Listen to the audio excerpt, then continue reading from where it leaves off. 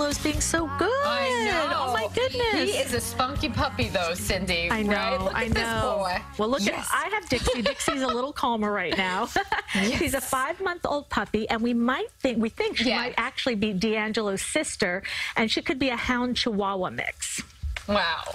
Oh, man, whatever breed they are, they're both puppies, right, Yes, Cindy? yes. And they need a lot of training. So this is D'Angelo, and, you know, they're both from the South. And D'Angelo, they're not quite sure what mix he is, but while he's 5 months old, we think he's going to get about double the size. He might have a little whippet in him, but certainly has a lot of energy, don't you, boy? Yeah, don't they you? both have to be trained. They need to be housebroken. Right. They need to run around a lot. You need to have a lot of patience and time to train a puppy. But obviously, they're adorable. They are. And I just wanted to mention that both of these pups came from a Tennessee shelter that shut down, and the Humane Society accepted 9 of the dogs from the shelter that closed down, including our 2 little loves right here with us today. So please, if one of these 2 don't necessarily fit what you're looking for your family, maybe one of the other dogs from Tennessee will, or some of the other pups they have at the Humane Society of New York will. We want to make sure all our furry friends find a forever home. And we have a furry friend update this morning. Ernie and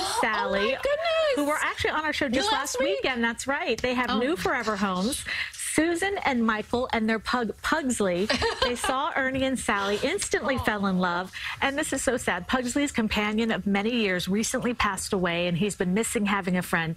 Now Pugsley has 2 new friends.